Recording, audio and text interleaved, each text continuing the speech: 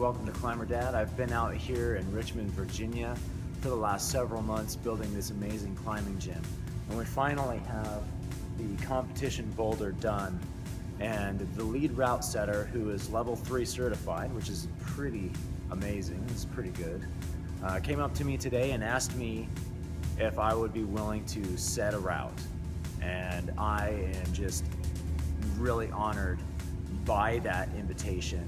We're gonna go ahead and set a route. There's some things that I wanted to talk to you about setting a route, so I'll do a voiceover as I'm setting this route. I hope you enjoy.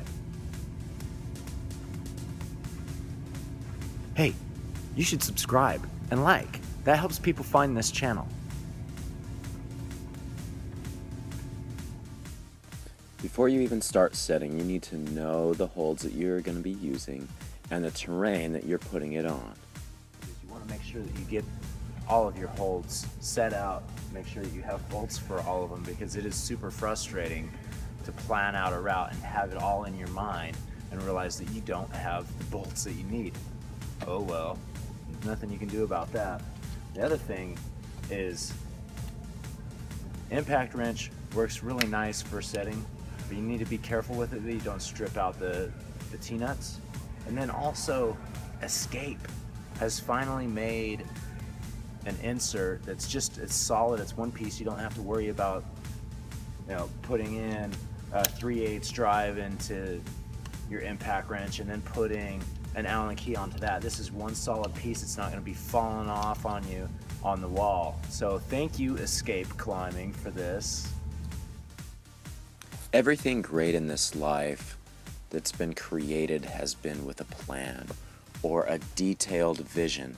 Sure, you can just throw some plastic holds on the wall and call it route setting, and you might even get lucky with having a good route every once in a while. But if you create a plan, a vision, think about where those holds are going before you get it on the wall, it will be that much greater.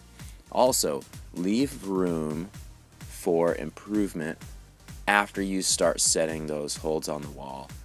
It might surprise you with how different it is in your mind than it is in reality.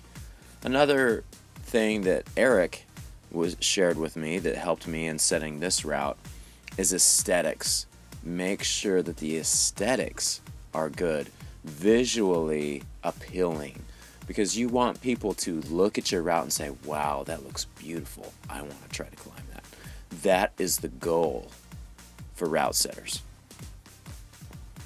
Thank you to all those that have subscribed to my channel. I really appreciate it. If you have not done so yet, I would love to have you a part of the Climber Dad family. Go ahead and hit that subscribe button. Also, if you are a route setter and would like to share some tips and tricks that you have, please comment below. I'd love to see those also.